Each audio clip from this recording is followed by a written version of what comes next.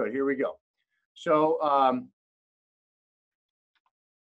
I want you in the course of the next hour, and then we'll answer your questions. In the course of the next hour, I want you to understand a little bit about the brief history of cannabis in the United States. We have a long and illustrious history of cannabis in the United States. And I'll start out by saying I don't call it marijuana. I don't spell cannabis with an M, you might say. And there's a reason for that. Marijuana was a term that was used to demonize an ethnic population coming from Mexico as they were escaping civil wars in Mexico. And the government used that terminology to demonize the herb that they were bringing across with them and to demonize Hispanics. So I do not like the word marijuana. I don't use it. I'll refer to it if I'm referring to someone else referring it to it. But I really like to have some precision with the use of the terminology.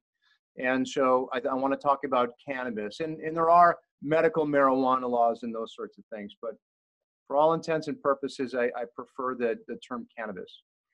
I want you to understand what medical cannabis is. I want you to recount the evidence for the therapeutic benefits and risks of cannabis.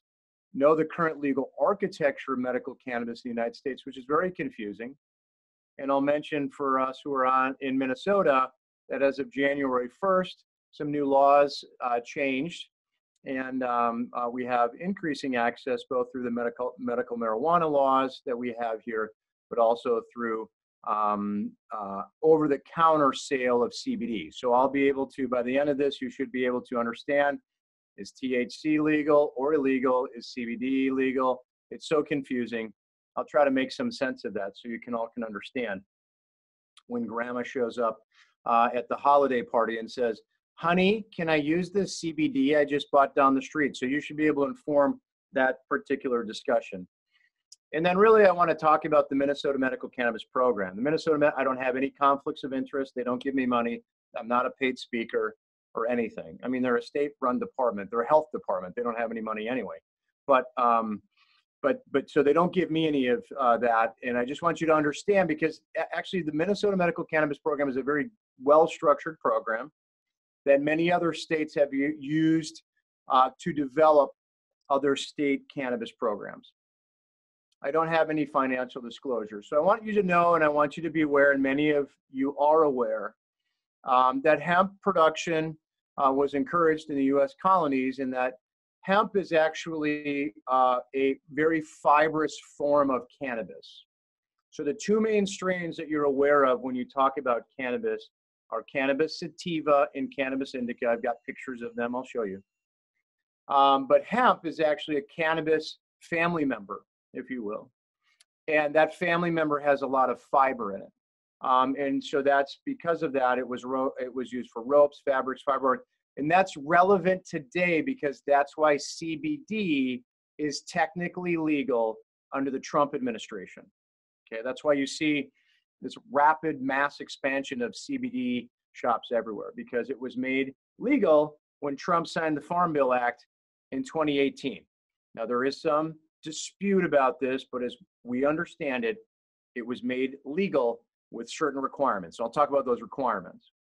So cannabis was listed in the United States Pharmacopoeia from 1850 to 1942.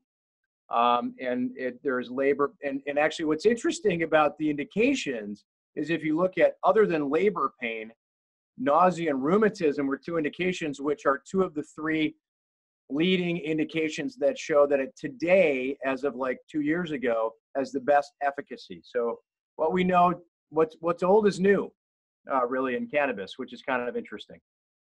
So as we look at cannabis, you know, everybody sort of facetiously said, you know, the cannabis today is not your grandma's cannabis. What they're really talking about is horticultural techniques. I think what's interesting and problematic about the whole issue of cannabis is that cannabis public policy has gotten so far ahead of scientific knowledge that it will collapse in on itself and become the next public health disaster. It's just, mark my words here tonight, cannabis is your next public health disaster if it's not already. So what do we do about it? How do we think about it? We need to understand it. You got to understand what's going on. But in the 1970s, we had low potency cannabis, and then they started to figure out with advanced horticultural techniques, you can actually breed in THC. I'll talk about cannabis here in a second, but THC, tetrahydrocannabinol, is actually the psychoactive part of the plant that gets people high. So people want to get high and people want to use cannabis to get high. So what do? They breed plants to breed in more THC, which is really a fundamental mistake. If you think about it being high has no therapeutic benefit except you're just high.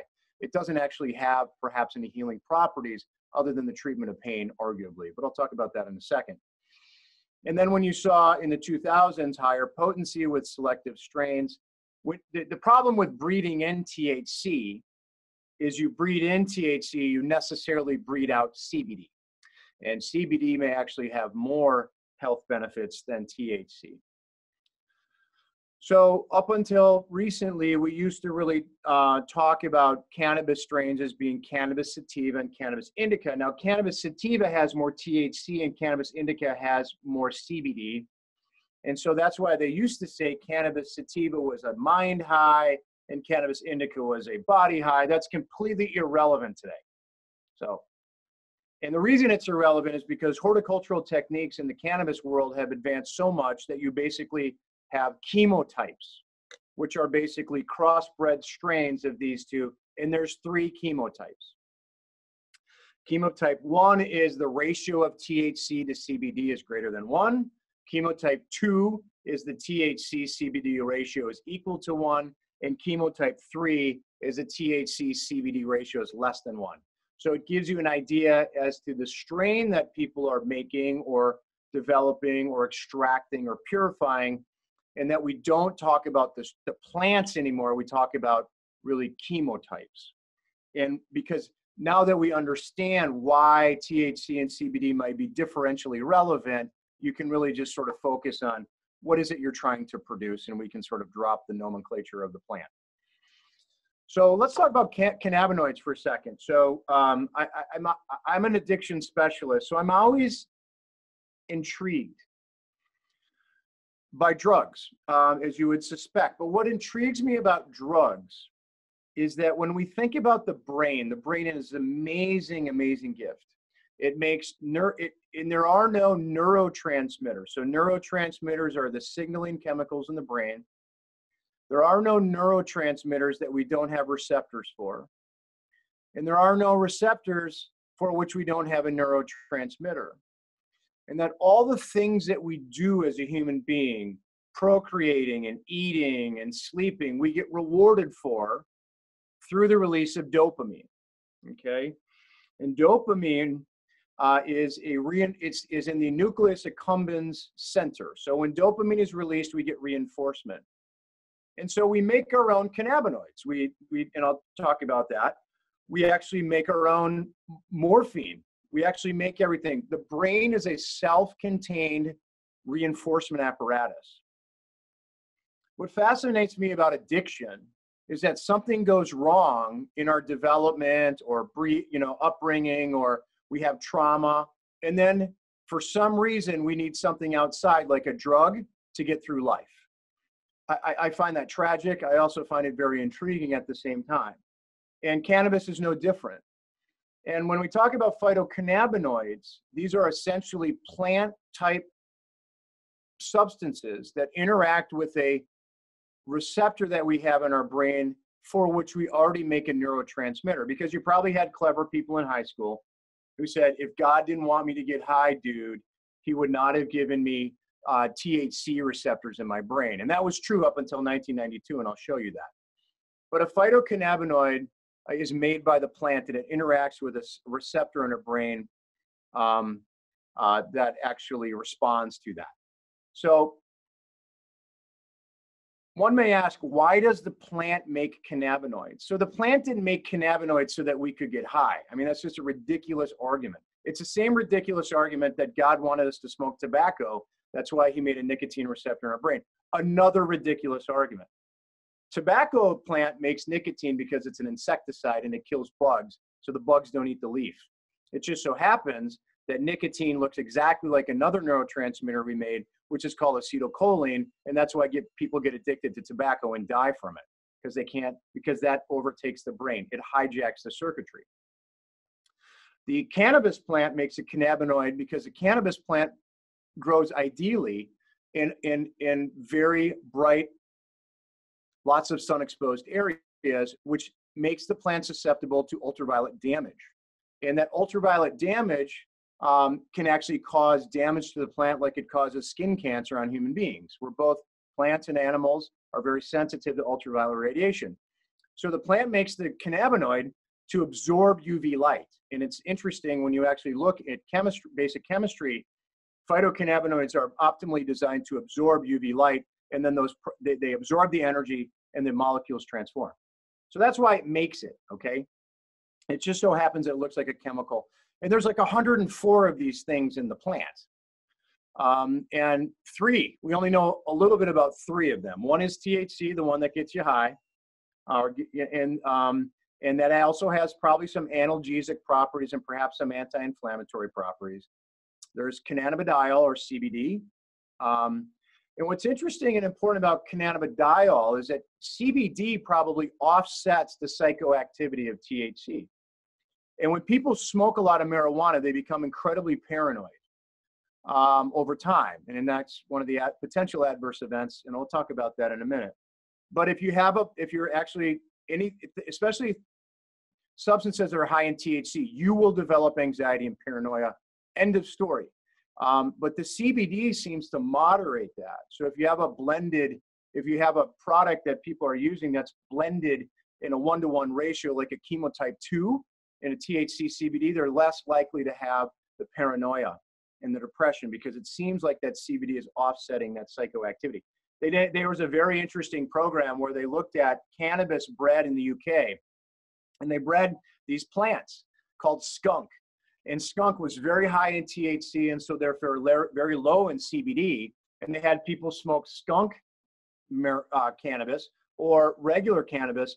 And in human studies, in a short-term 3 to 4 hour trial, they saw increased paranoia, increased anxiety, much significantly higher in the skunk group than in the non-skunk group. So very good evidence that high THC makes you paranoid. And so I think that's important to remember. So that CBD blend is important. And then there's cannabinol, and there's about 101 other ones. But we don't really know much about those, and we don't really know what the pharmacologic or pharmacodynamic effects are. So getting back to if God didn't want me to smoke pot, dude, why did he give me a THC receptor? That was true and clever up until 1992. Then at Hebrew University, they discovered that our brain makes its own cannabinoid, and it's called anandamide. A receptor neurotransmitter is like a lock and key, if you remember from chemistry.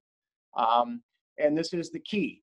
And anandamide seems to be associated with utility in the suppression of painful memories. And when you think about it, the amount of anandamide your brain needs to make is orders of magnitude smaller than the amount of THC that people get during a typical drug use experience. It's the reason why people forget things when they smoke pot. Your body doesn't need that much THC. It doesn't need to forget that much, but it helps with suppression of painful memories. There are 2 main receptors for CBD, for cannabinoids, and one is CB1, which is predominantly in the central nervous system, and then there's CB2, which is in the peripheral nervous system and probably has some immune function modulation. And why does it work? It works because if you look, there's molecular mimicry. The anandamide molecule looks very much like the THC molecule. So when people exogenously consume THC, they actually act on the cannabis receptor, and they get an effect acting on the CB1 receptor. I'm not going to spend a lot of time on receptors, but I'm going to tell you that it's interesting and important to know that the location of the receptor has everything to do with its potential effect. And because CB1 is located on the presynaptic membrane, it helps with nerve propagation and nerve signal suppression, which may be the agonism that you see there, as it suppresses nerve transmission as it goes down the axon. So that's important to know. And the other thing that's amazing about the brain is it's not just about the number of neuroreceptors that you have, and the number of receptors are the same, but also, just like in real estate, it's location, location, location. That is, the location of a particular receptor has everything to do with the effect that the receptor has on neurophysiology. So when you think about dopamine, which I mentioned before is released in the nucleus accumbens, which is the deep part of the brain, when dopamine is released in the nucleus accumbens, it results in reward activity. It results in reinforcement activity. It makes you want to do that thing again.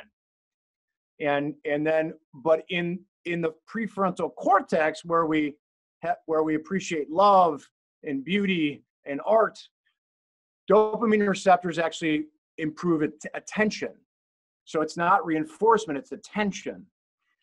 So that's why when people use nicotine or use other substances, they have different effects. The nicotine's rewarding them when they use tobacco, and then the nicotine focuses them, and that's why they justify continued use, although it's probably more related to addiction. As related to cannabinoids, where the cannabinoid CB1 receptor is interacting with the THC, you can see that particular locational brain structure has a particular neurophysiologic output. It's the same receptor in different locations having different neurophysiologic responses, okay? I think it's quite amazing stuff when you think about it. And so we see these effects with cannabis. You see the euphoria, the rapid heart rate, the dry mouth, the paranoia, anxiety, vomiting. You see these, and then the cognitive impairment as we think about these things. So let's talk a little bit about cannabis delivery. In addiction, we try to, at least I try to simplify things a little bit, right? So I talk about final common pathways. The final common pathway in addiction is that cannabis and alcohol and cocaine and heroin and methamphetamine, final common pathway is the release of dopamine in the nucleus accumbens, which makes you want to do the behavior again, okay? What's interesting and fascinating and important about that is that the reason why those areas in your brain developed teleologically was so that you would have sex to propagate the species and want to do that behavior again. That same area of the brain lights up when you have sex as when you shoot or snort meth, okay? We're not that complex. We're incredibly complex, but in many ways we're not that complex.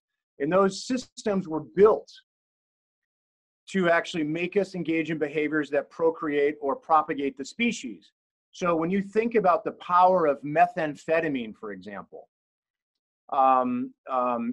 the reason why people don't want to eat or sleep or hold a job is because they don't need to. All they need is the meth, and that satisfies all of their desires, and their lives completely come apart.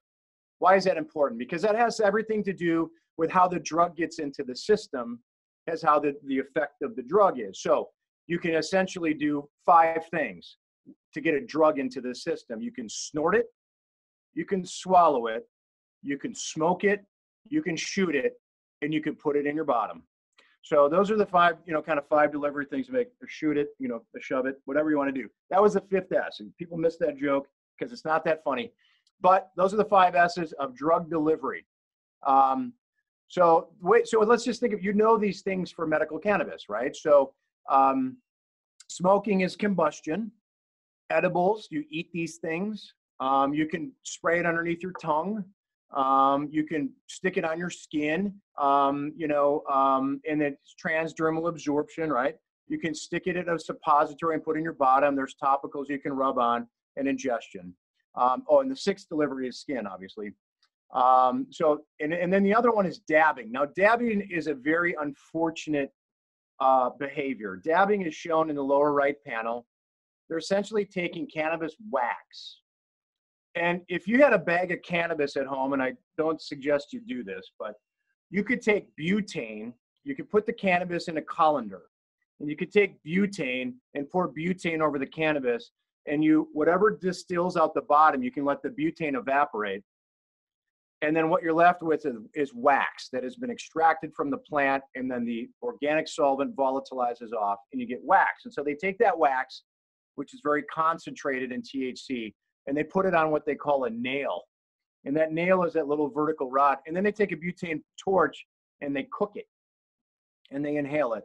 And it's an unfortunate, because it looks like crack cocaine, which has a whole bunch of different baggage associated with it. So, and then you can vape it. And so vaping is, we'll talk about vaping in a second. But the interesting and important thing to remember is that the government really wants to regulate THC. Okay, of all the 104 phytocannabinoids, the government wants to regulate THC.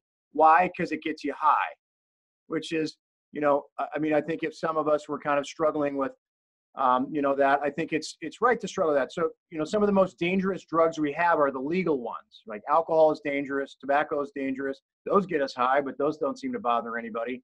But THC, for whatever reason, is the one that we have to make illegal. So, so that's the one that the government regulates. Why am I saying that? Because we've had THC in the form of drugs that we could give to people for a very long time. It was just that under the drug control law signed in 1970, that anything extracted from cannabis sativa was illegal. So you couldn't make a drug with THC by extracting it from cannabis sativa because it was illegal under federal law. But you could manufacture it synthetically. So there are two drugs that are available to be prescribed. One is called dronabinol, it's synthetic THC, and then the other one is nabilone. The problem is no one uses these. I've used them once, but they're thousands of dollars, and so it just doesn't make sense to use them. But they're out there, and it's important to know that. So we have the opportunity to look at different cannabis products in our lab. And we can talk about that in a little bit, but let's talk about the therapeutic benefit of cannabis, and then we'll kind of switch into the harms. And so as we think about, like, if you went to Leafly, and you can, you know, if you've got another window open in your browser, you can, while you're listening to my talk, you can go to Leafly. I have no conflicts of interest. You can go there.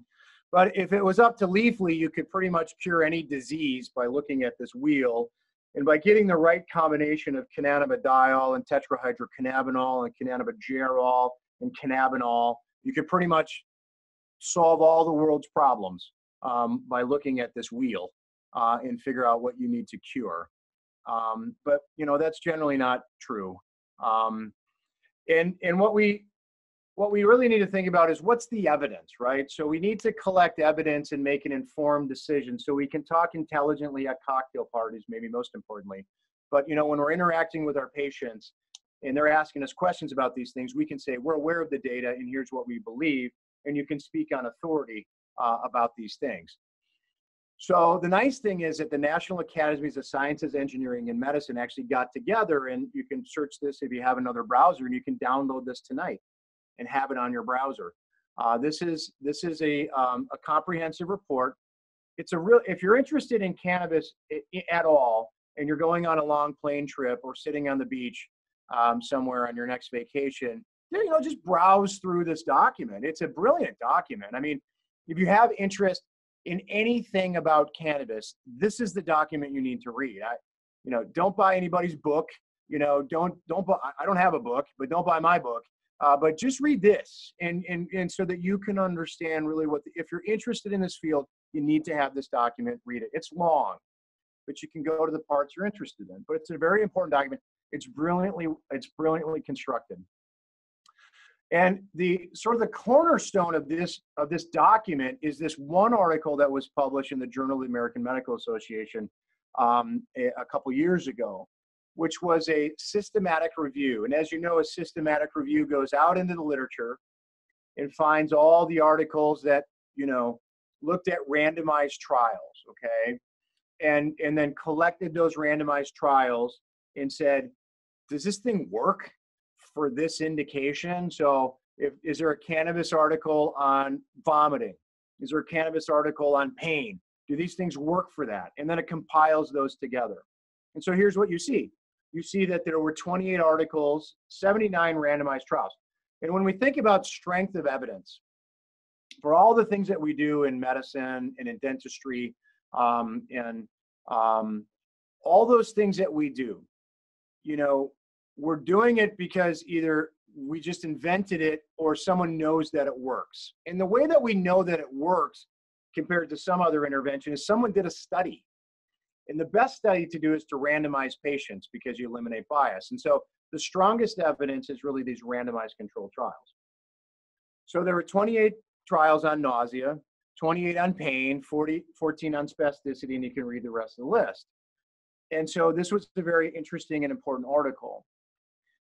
Now, when you use that evidence, and I'll summarize it, don't worry. I'll give you some take homes here. You don't have to know all that.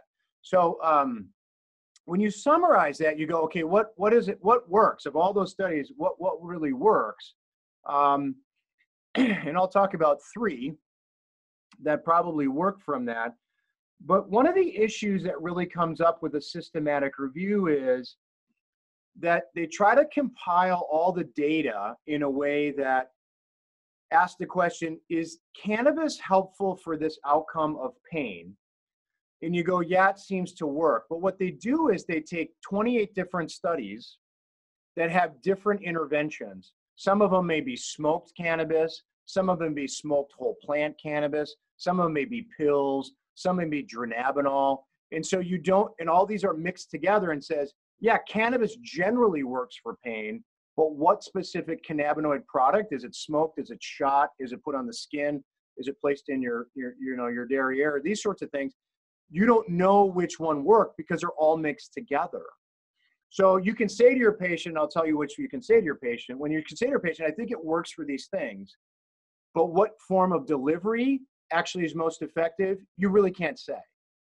You can maybe trust the outcomes from 1 or 2 studies, but you can't actually just put them all together and say, you know, smoked whole plant material works best for this based upon the study. So here's the 3 things you need to remember.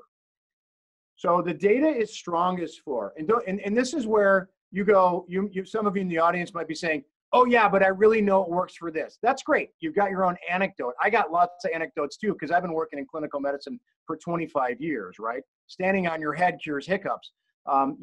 Yes, I understand that. But what I'm trying to give you is that here's are the things that the evidence works for, that suggest that they work for, so that you can say confidently to your patient that if you take this, it's more likely than not to work, okay? So it's nausea, pain, and spasticity. That's it. Those are the ones that the most compelling evidence for, okay? And that's nice because it's easy to remember, and that's problematic because it's not all the things that everybody wants THC and CBD to be doing, and I get that, but that's not where the evidence is. The evidence is these 3 things. And part of the problem with coming up with the evidence is that the regulatory framework in the government doesn't allow these studies to be done because they're endlessly painful and expensive to go through all those hoops. And no researcher in their right mind really wants to do these studies because of the regulatory framework. So we're really not going to know, or they're going to be done offshore, or this is what we're stuck with, okay? But I wanted to tell you that, you know, in 1970, when they made the Drug Control Act signed into law, they actually had a program at the federal level that made marijuana joints for patients, and they would actually, they continued to do this even after it was illegal, because they thought it worked for glaucoma. So patients with glaucoma got canisters filled with marijuana cigarettes sent to their home that they could smoke gratis to the federal government, which is just crazy to think about.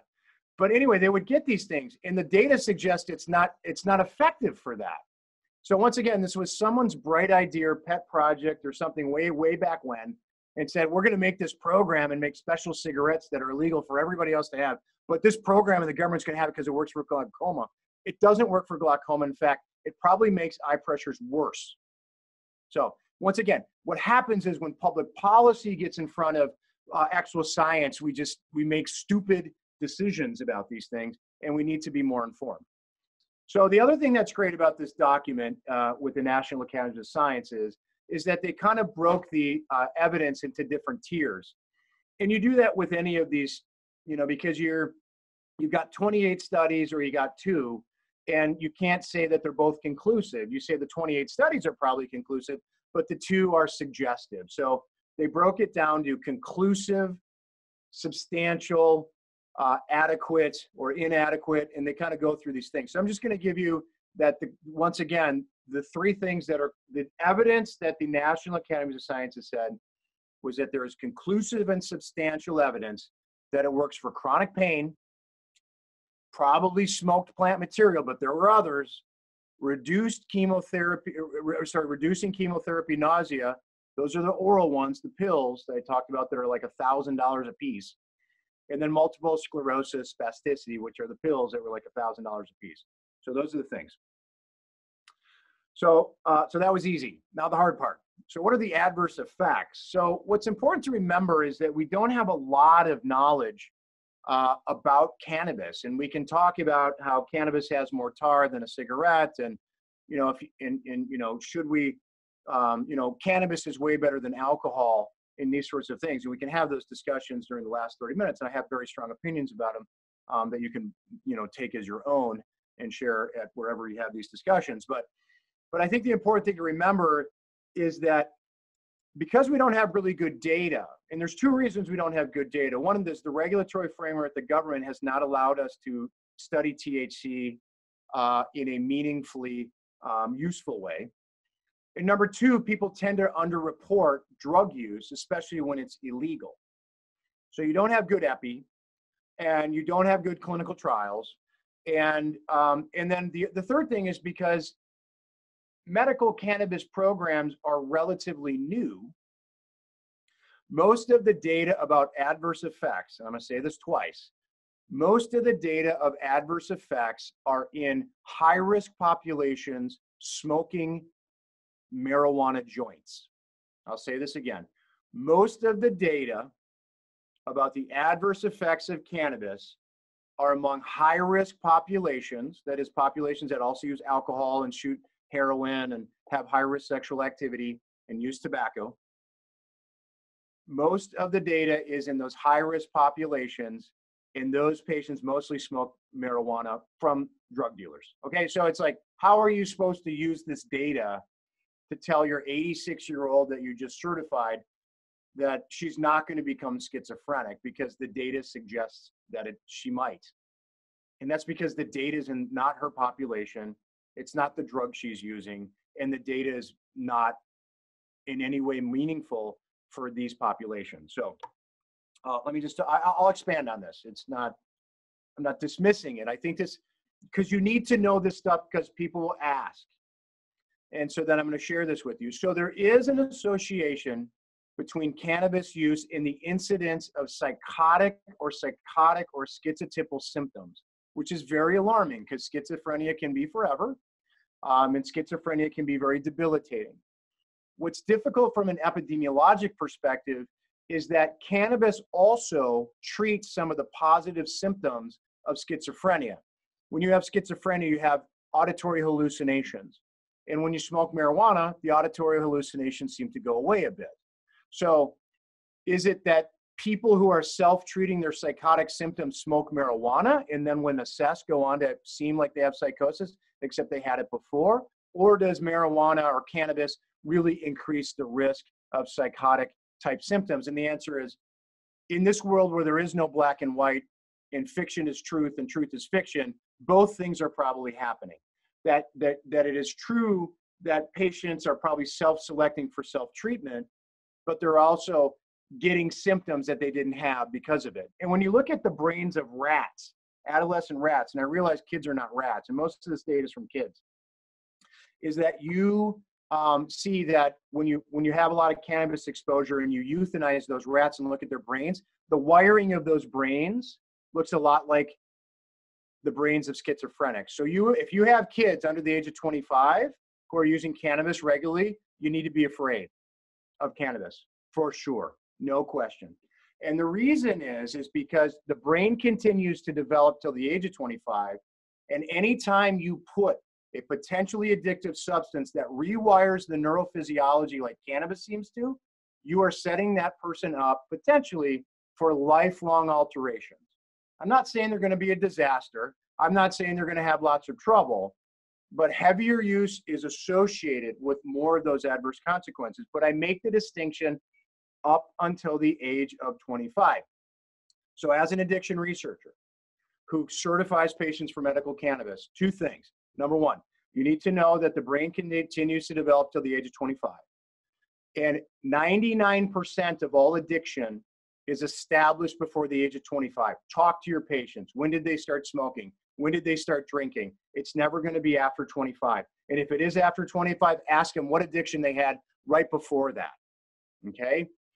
99.9% of all addiction is established before the age of 25.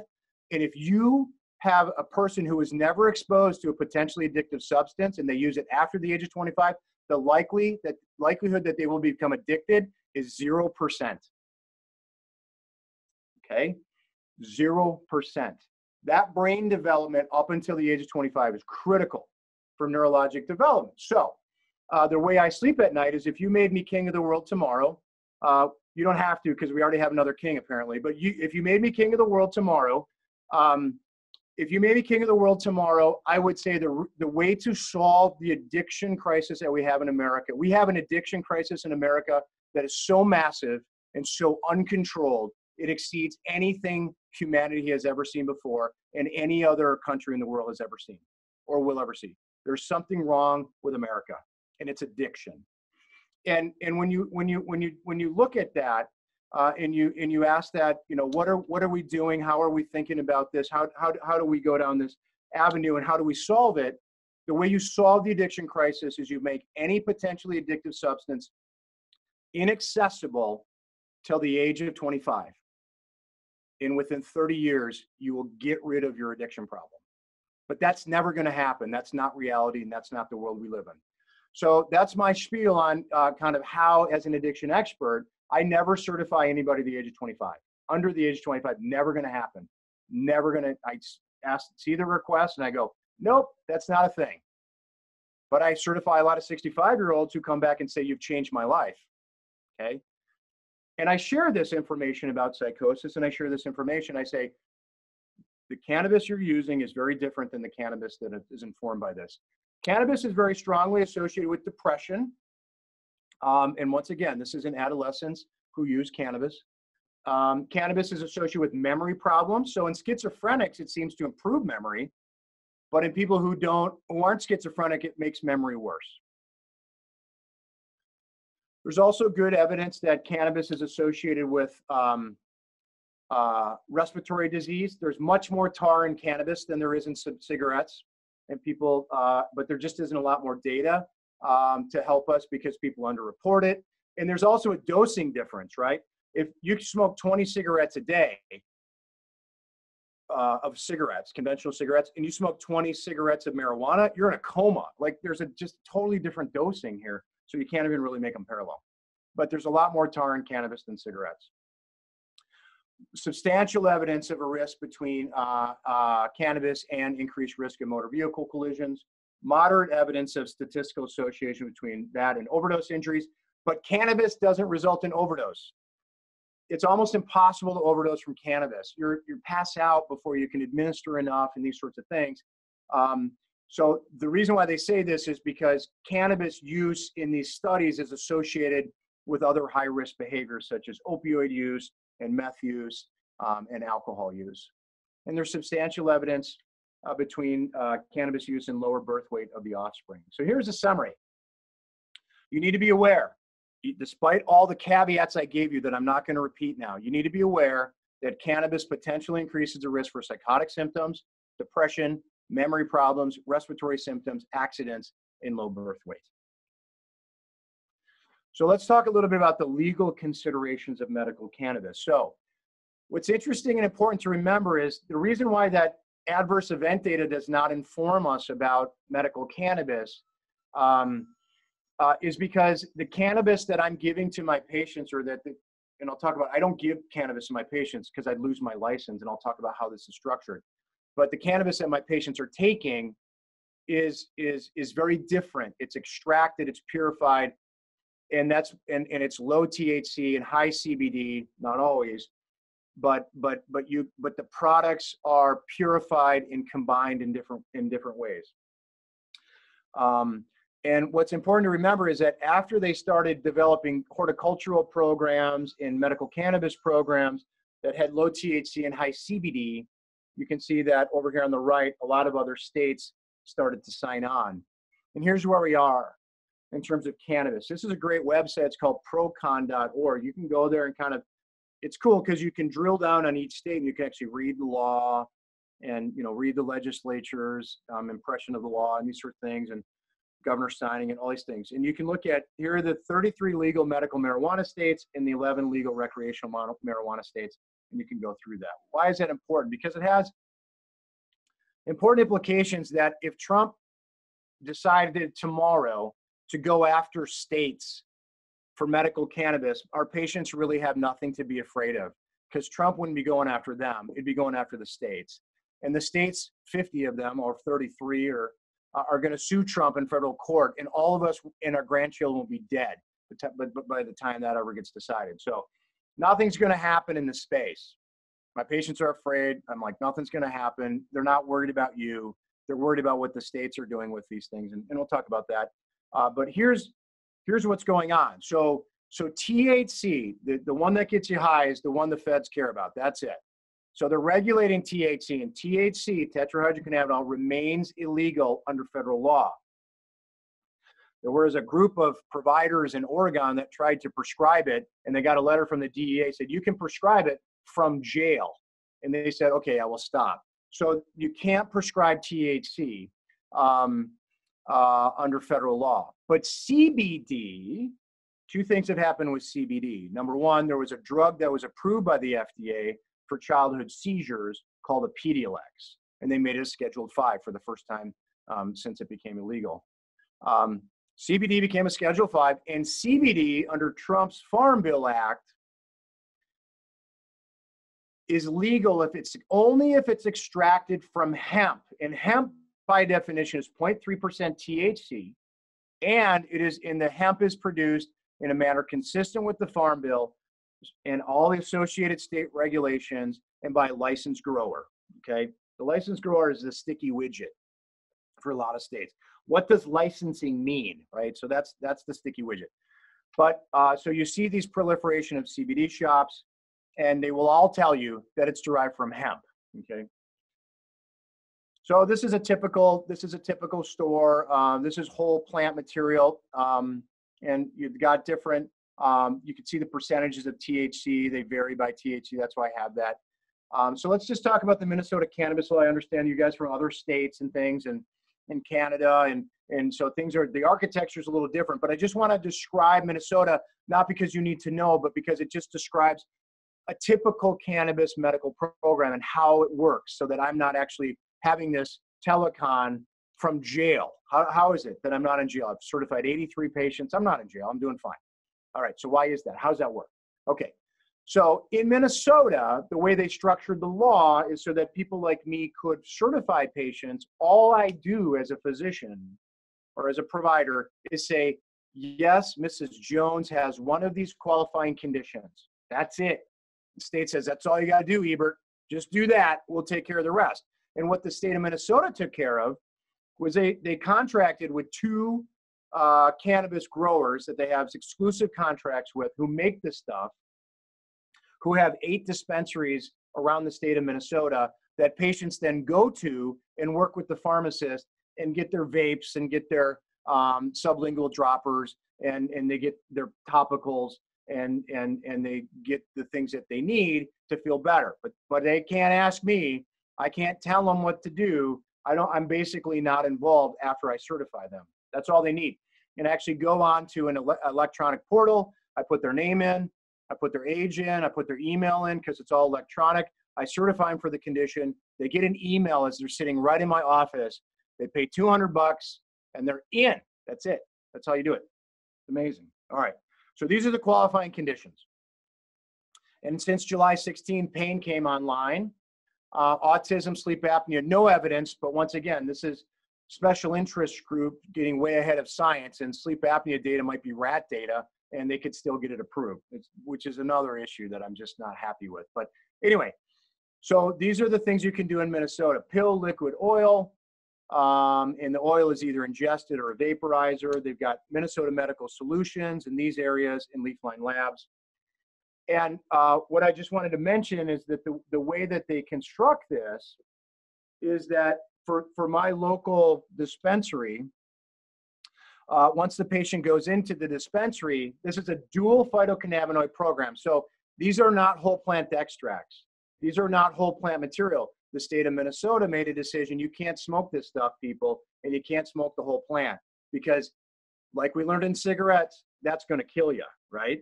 So they said, but you can vaporize it if it's purified.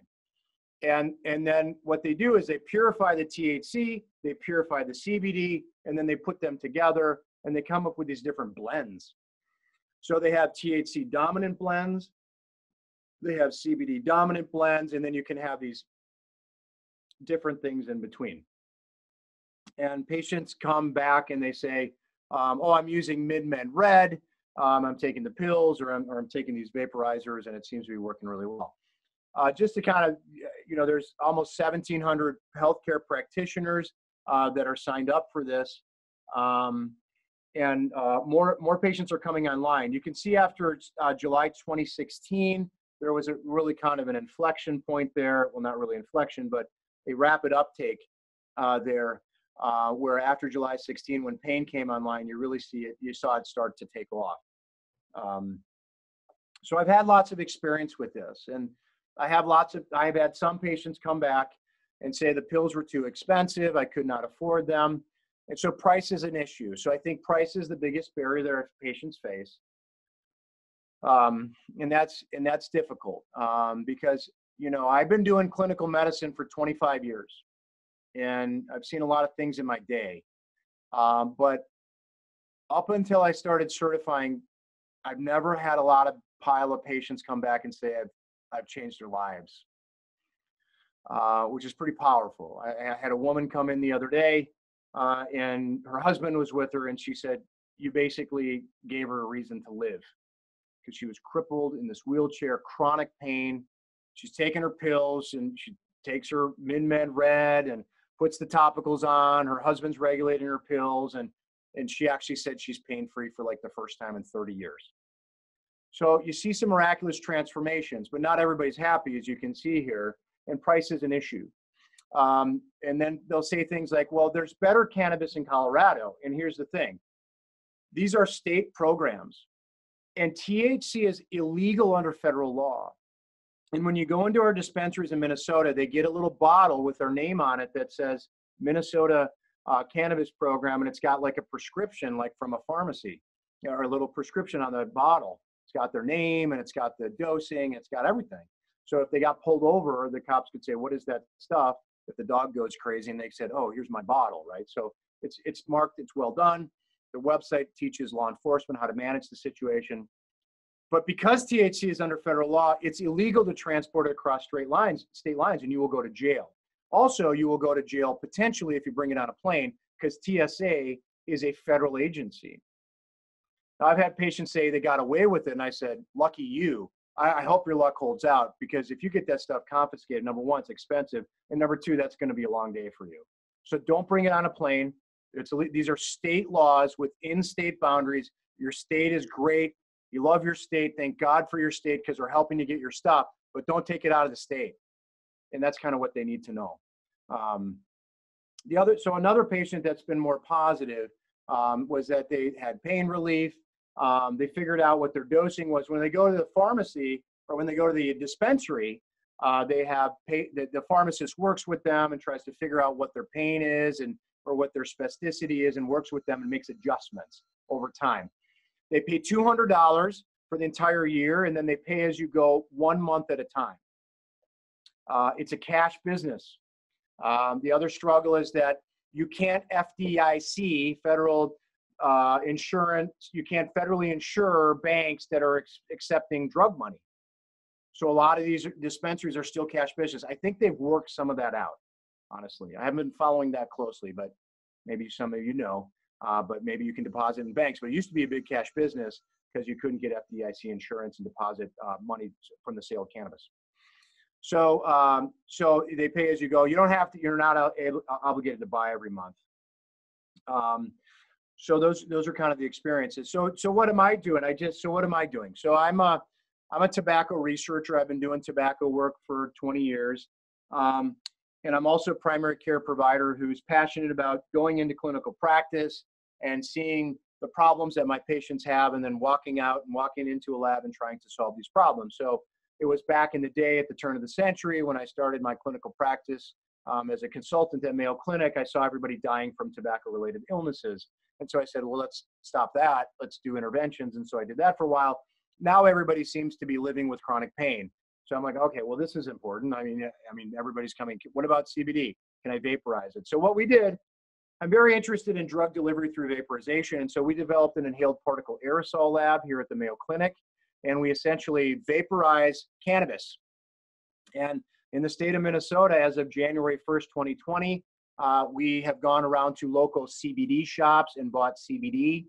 And we're vaporizing it using standard vaporization technologies developed by the tobacco industry on the left, and putting the vaporization in there. And then we're actually going into the nuclear magnetic resonance imaging spectroscopy, and we're actually learning what's in the vapor. And just to show you, I mean, this is where the science is, because my patient, hey, is the vape safe? Because there's this big E-Valley thing. What's going on with E-Valley? And I can talk about that in the question session, because the E-Valley is what all these people are getting sick from. And so we take the vaporization, you see that pen there, and you see that little liquid, that golden liquid there is the cannabis oil. And then we vaporize that through the machine. And then we capture it in these glass tubes that are submerged in acetone and dry ice. And these are the curves we see. So we can actually look at the aerosol that we capture and then look and see what's in there. Why is that important? Because labeling is only like 30% accurate, is what people have found. And so why is that important? Because two things. Number one, if it's underlabeled, it's not going to work. If it's overlabeled, you might get sick. And number three, actually some of these products that are not supposed to contain THC actually do. So if kids find that out, they're going to be going to the CBD shops because, hey man, there's THC in there. So this is important to understand from a public health perspective, but it's also, important to know from an efficacy perspective. Why doesn't it work? And it's because the efficacy is different. The other thing that's important to remember is that, remember I told you that the cannabinoids are very receptive to UV light. So that means they're receptive to energy. And what do they do when they receive UV light to protect the plant? They transform into other cannabinoids. And so what we see when you vaporize these devices at 350 degrees on those heated coils, you actually make new cannabinoids. So we're seeing the cannabinoids that were supposed to be there. We're seeing cannabinoids that weren't supposed to be there. And we're also seeing new cannabinoids that get created. Like no one has any idea what's going on. I mean, it's complete chaos. And we're trying to get to the bottom of the chaos. So we're very excited about the work we're doing in that space. All right, we're at the top of the hour. So there was a brief history of cannabis in the United States. I want you to understand what medical cannabis is. I wanted you to recount the evidence for therapeutic risks and benefits, and then kind of know the legal architecture, and because patients are going to ask. And then I want you to understand a little bit about the Minnesota Medical Cannabis Program, because that's the one we're most familiar with, and that's has been a sample or example for lots of states around the country who are coming online with cannabis programs. Okay. And with that, okay. Do people have any questions? So please ask the questions here. Yep, I agree. I've got that up. Okay, so how is medical marijuana used by health professionals viewed? So we did a survey. Let me start out by saying I think what has happened is a lot of so I can just speak to my colleagues because I've interviewed them and I've done a survey. My colleagues are dubious. My colleagues are dubious because of this idea that there is a lot more social energy than there is scientific energy in the space. And so they are worried that when they see things like glaucoma come out for state programs and there's zero evidence for glaucoma, that it's completely misguided and misinformed. And so when they hear it only works for 3 things, they tend to be a little bit more open to it. And they said, oh, that's something I can work with. So I'll only certify patients for these 3 things. And then patients can figure out the rest on their own. Because patients can actually go, and I've heard my colleagues recommend patients, just go to the CBD shop and try it. So that's kind of how my colleagues have viewed. When I did my survey on my colleagues, it was very clear that none of them knew anything about it. Still lots of misinformation, lots of disinformation, lots of lack of information, those sorts of things.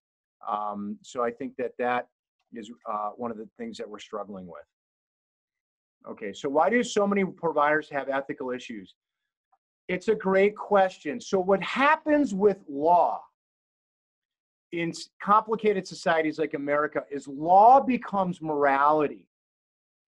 And when you make something illegal, we've got thought leaders and religious leaders, and we've got special interest groups that then take you must follow the law or it's a sin, becomes a moral issue. That's a way oversimplification of the complexity of this. But you will find that many of the things that we consider to be illegal are also considered to be immoral, but the morality question has not been asked, right? So I will tell you that my colleagues, some of my colleagues don't certify because they don't think it's moral, and I don't quite understand that. What I understand is this. I understand that my patients seem to improve with this substance.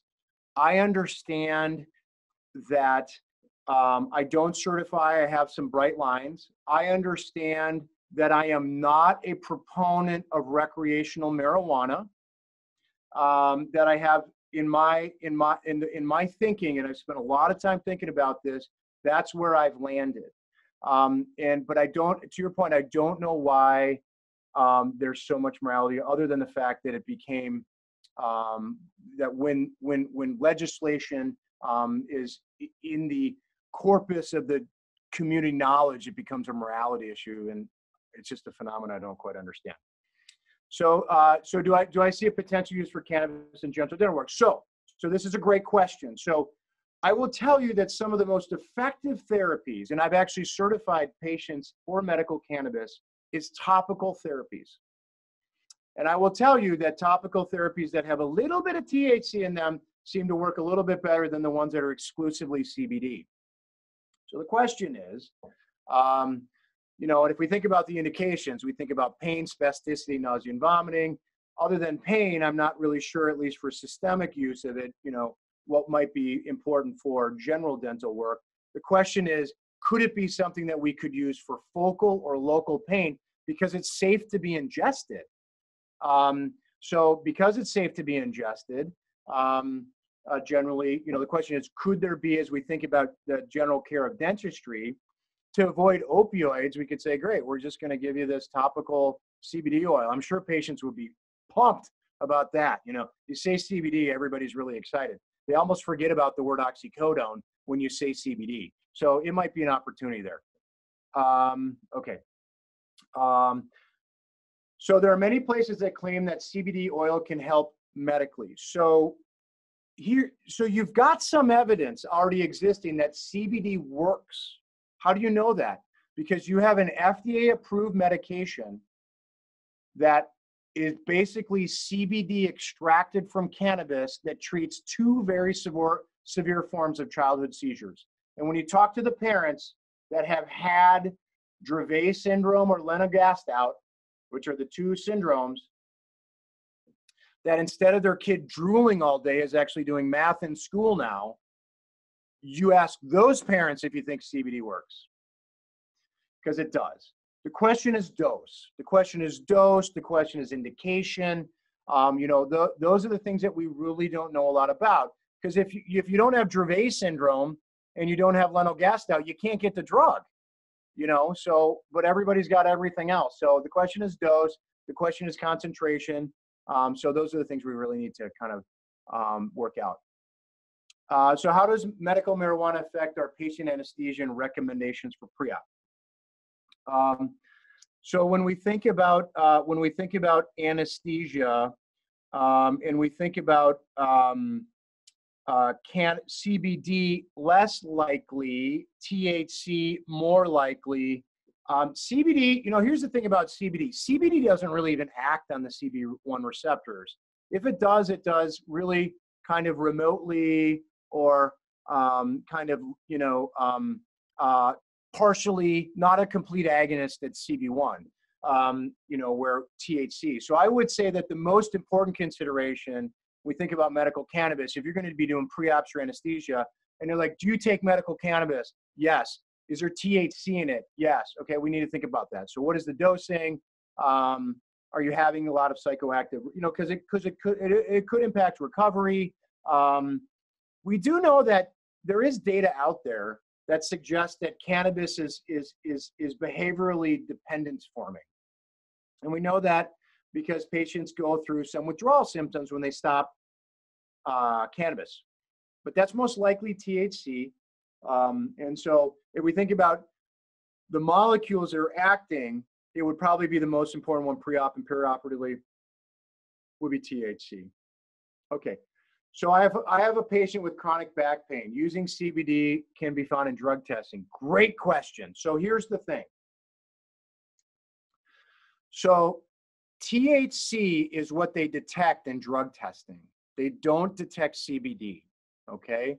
So if you have a patient who's really truly taking a CBD exclusive product that's pure, no THC, they will test negative on a drug test. Absolutely. If they test positive, that's because the product wasn't that great and there's a little bit of THC in there. So that's important to remember. PTSD. So there's more data coming out about medical cannabis. There is a section in the National Academies of Sciences on PTSD. I've had anecdotal evidence that my patients use it for PTSD. I think my patients want to use it for anxiety. What I worry about with cannabis and anxiety is in the short term, it makes it better. In the long term, it makes it heinous. It can exacerbate anxiety long term. And so I think that if we think about someone who has PTSD, the last thing you want to be doing is administering something that could potentially make their anxiety worse. Now, I know I have patients who have been to war in Iraq and Afghanistan who come back and say the only thing that helps me through the day is marijuana. Like, I get it. But I wouldn't be uncomfortable prescribing it for that until we get a little bit more evidence. But there are some states that are online for PTSD. Minnesota is not a PTSD state. We need to think about the psychological indications a lot more, I think. Oh yeah, qualifying medical conditions. Thank you. So let me go back to the qualifying medical indications. Someone asked about that. Let's go back here. Okay. Other than pain, autism, and sleep apnea, these are the ones that we have for qualifying. So glaucoma's there. Annoying. I don't know why it's there. So those are the ones that we see.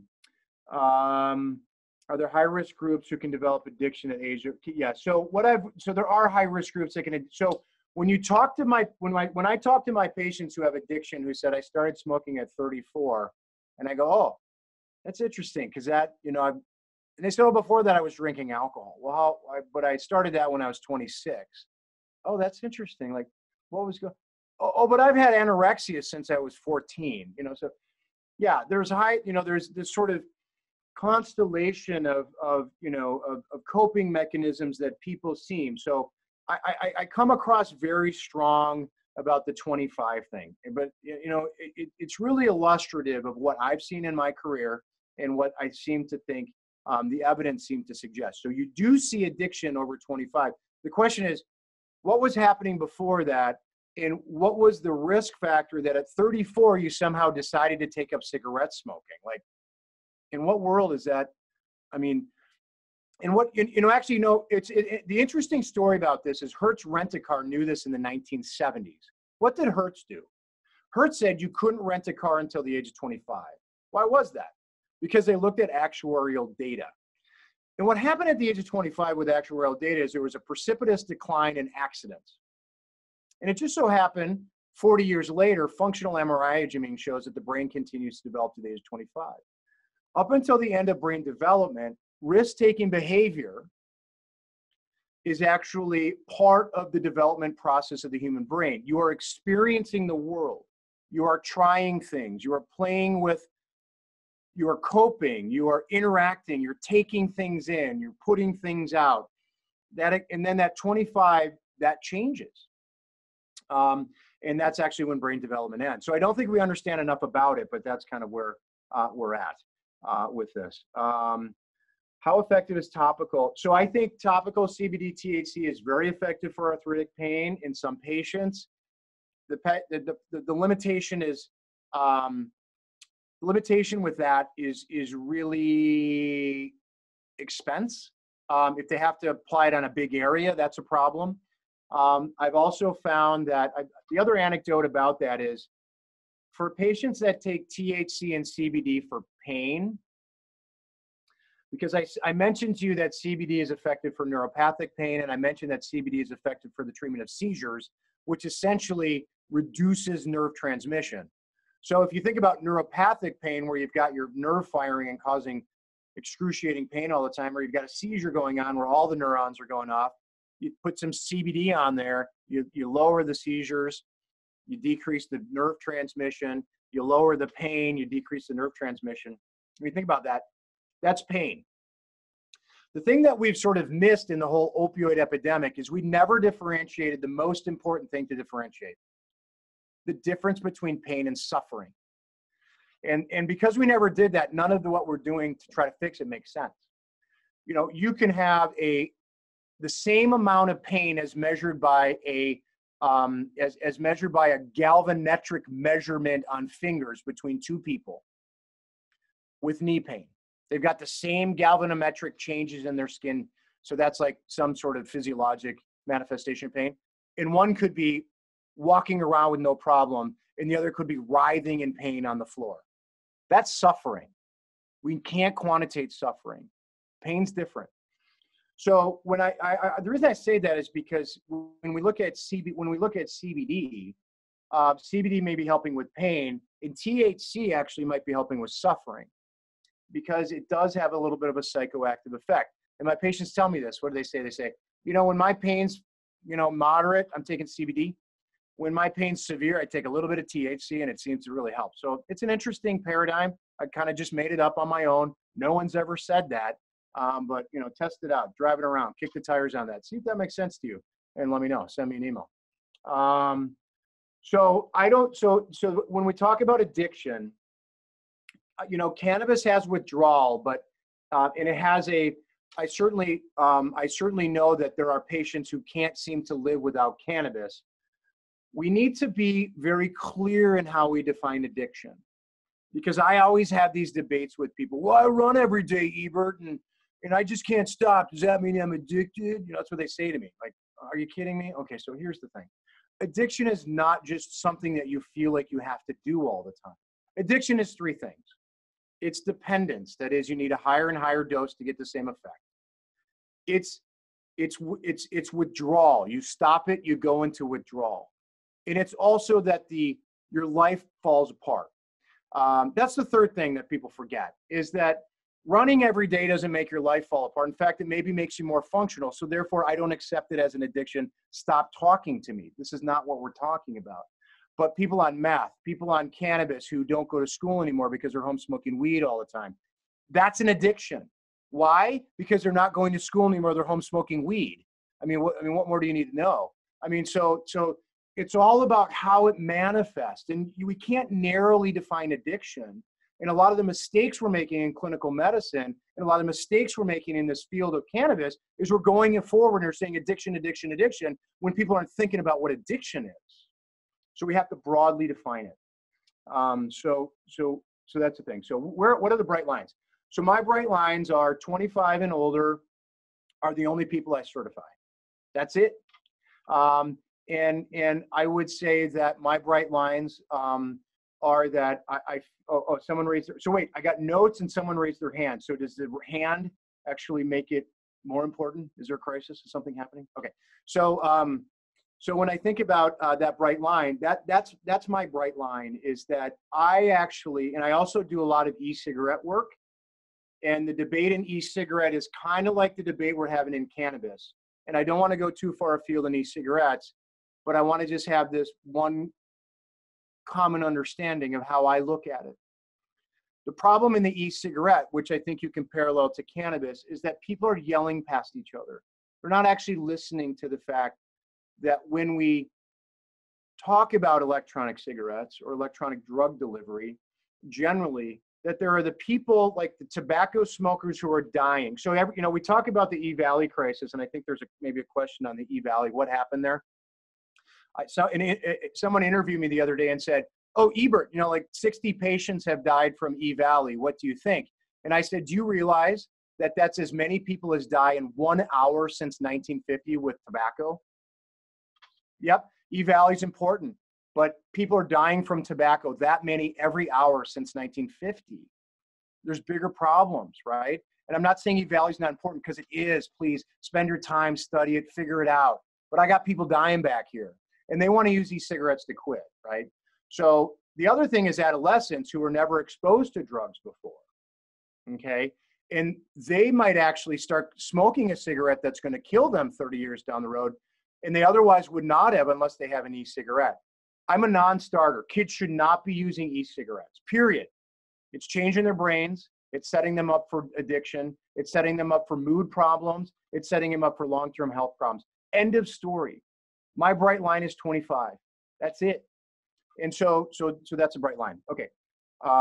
Let's see.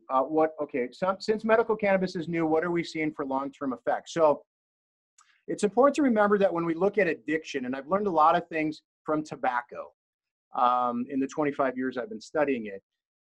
We started smoking in this country in the early 1900s, and then Buck Duke developed the mass cigarette manufacturing device, and we sent it to all of our soldiers to fight World War I. They all came back hooked, and then we sent them to fight World War II. They all came back hooked. We sell it, all over the streets. And what we learned was that it took 50 years for us to actually publish a paper in 1950 in JAMA that said smoking is associated with lung disease and might cause cancer. 50 years, okay? So what you've got is a problem of, we need the information now, but we're not gonna understand the true impact until many years down the road. So there's that issue. So we know that there are acute effects. So let's talk about the acute effects. So E-Valley is e-cigarette and vaping associated lung injury. I have contacts with the Minnesota Department of Health who told me that the crisis is declining, and that they're actually going from active engagement to passive surveillance, because what's happening is they're just seeing the cases go down. And I think that's a lot because of the information went out there. But here's what happened with E-Valley. What we're having this fascinating confluence of e-cigarettes with electronic devices delivering nicotine also being used to deliver cannabis, okay? So it's an interesting confluence of events. And so what we're seeing is we're actually seeing that people were using these devices to deliver cannabis. And when you look at the E-Valley cases that caused this lung disease, 80% of them contains THC. 80% of them are from pre-filled pods that they stuck in a Juul type device. And 80% were from informal sources. That is, a drug dealer, a friend, or off the street, or on the internet. So that helped us understand that. And then everybody just stopped vaping, or, vaping cannabis. Not everybody, but, that's what we see. So the short-term risks are real. The long-term risks, I think we have to work out with cannabis. Can medical marijuana be used for acute pain? So when we think about acute, usually what I see, so for acute pain, there's not a lot of data. What I see is acute on chronic. So I see a lot of chronic pain. I got a lot of pain in my practice. I mean, most of the time, when I went into a primary care internal medicine, But I learned addiction medicine because for most of my life, primary care medicine has been addiction medicine. So, I mean, it's just a mess, right? So usually what I deal with is I deal with chronic pain and I deal with acute exacerbations of chronic pain. And so when I think about acute pain, I think about the 4 delivery mechanisms that patients have at their disposal. And one of the delivery mechanisms is vaping. So the advantage of vaping cannabis is you get second to second titration of the dose. Sublingual is the next fastest, topical is the 3rd fastest, and pills are probably the 4th fastest, if you will, or slowest. And why is that important? Patients can self-manage acute on chronic pain by doing moment-to-moment titration of a vaporized cannabis device and fluid. And so I think that's important to remember. The other thing is that when you swallow THC, it actually, the reason why, they have this funny, it's not funny, but they have this meme where it's like, ate a cannabis brownie, no effect. Ate a cannabis brownie, no effect. Ate a cannabis brownie, no effect. Ate a cannabis brownie, no effect. Ate a cannabis brownie, needed the emergency room, right? So the problem with oral is that what happens is that THC gets hydroxylated and it has a slow onset of action. So they don't know when they're taking their pills or they're eating their gummies, because everybody's eating, cannabis gummies now. They don't know. So they eat 50 gummies and the next thing there is like in a coma, right? This is a bad idea. So, so there are better mechanisms that allow moment-to-moment titration, but a cannabis gummy is not going to deal with acute pain, but vaping might. Okay. No known efficacy for sleep apnea. There were some rat studies. You can look those up. But if you went on, in all seriousness, if you went to the Minnesota website, when you look at these different diseases, you can look at submissions from people who have a special interest, and you can look at their evidence. And so we looked at the evidence, and it was like rat data, for sleep apnea. So I haven't certified patients and there was like one human study, I think. And so we can look that up, so let's see what else. Okay, so how do you reconcile not certifying people under 25 when one of the most effective uses is childhood seizures? So important clarification. When I certify a patient for medical cannabis, they go to the dispensary and they work with those pharmacists. If I was a childhood seizure doctor, I would prescribe CBD. It's totally different. When they go to the cannabis, they're on their own. They're self-managing their pain. They're working with the pharmacist. I'm okay with them being on a little bit of THC. If I had a kid with childhood seizure, I'd be prescribing the CBD. I'd see him every week. I would manage the meds. I would titrate the meds. It's kind of over here and really over here, two different things. Okay. Have you seen a rise in medical marijuana use by medical providers, and how medical dental societies view their use while still practicing? So is this a question? Okay. Have you seen a rise in medical marijuana use that is like me smoking marijuana or somebody's so have we seen cannabis consumption increasing among professionals? And the answer is, I don't really know for personal use. But in medical societies and dental societies, THC is clearly, anything with THC clearly impairs you. And we have had people who have been removed from their jobs for consuming it. And so the problem is you can't make important medical or dental decisions high on THC. And so you put patient safety at risk. And so I think that would probably be a standard. Now, if you have a cannabis problem, there are professional societies that will, dental and medical, that will actually, the boards will follow you and test your urine and make sure that you stop doing that. Are there providers out there that use CBD, rub it on their toe at night because they've got pain? There might be, but I don't know. Yeah, so are there conditions that aren't currently approved by the state that you believe would be helpful? So all the ones that I'm interested in, so we see muscle spasms on there. We see vomiting. We see pain. Are there other ones? Not right now. I think the list is long, and maybe longer than maybe is justified by the current state of affairs. So does THC, CBD affect wound healing? Okay. So let's talk about that for a second. That's a good one. Okay, so one of the questions I had, and I gave medical grand rounds today on e-cigarettes actually. One of the questions came up was, why is it that the cigarette looks so different than the e-cigarette in terms of aerosol? And I said, because they're two totally different things. I mean, so when you burn a cigarette, you're basically taking whole plant material, cigarette refined by the tobacco companies, and you are burning it at 1,000 degrees, and you're making 6,000 chemicals. When you take an e-cigarette, you're taking 4 chemicals really, well, 4 chemical groups. You're taking propylene glycol, vegetable glycerin, nicotine, and flavorings, and you're heating it at about 350 degrees. And so the wound healing impairment is the increased carbon monoxide, theoretically, and the decreased platelet aggregation that comes with smoking tobacco.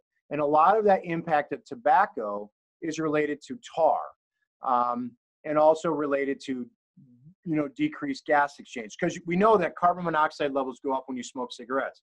Where does carbon monoxide come from when you smoke a cigarette? It comes from incomplete combustion. You don't have enough oxygen around to bind with the carbon, so you get carbon monoxide instead of dioxide. So when you do that, that impairs wound healing and then decrease platelet aggregation. So e-cigarettes and vaping are not known to be associated or prevent wound healing, and CBD has not been shown to prevent wound healing. So I refer to the individuals as pharmacists, but what are their qualifications? So they are called pharmacists, and I actually don't know what the contract that they have is with the state. I do know that that many times, they're very free in sharing their own personal use and what's worked for them. I've heard from my patients. I don't know if that makes you a pharmacist or not. I don't really know much about the contract or how that's structured. So great question, but if someone knows, please email me and you can let me know. Okay. Let's see. No, okay, I think that was it for questions.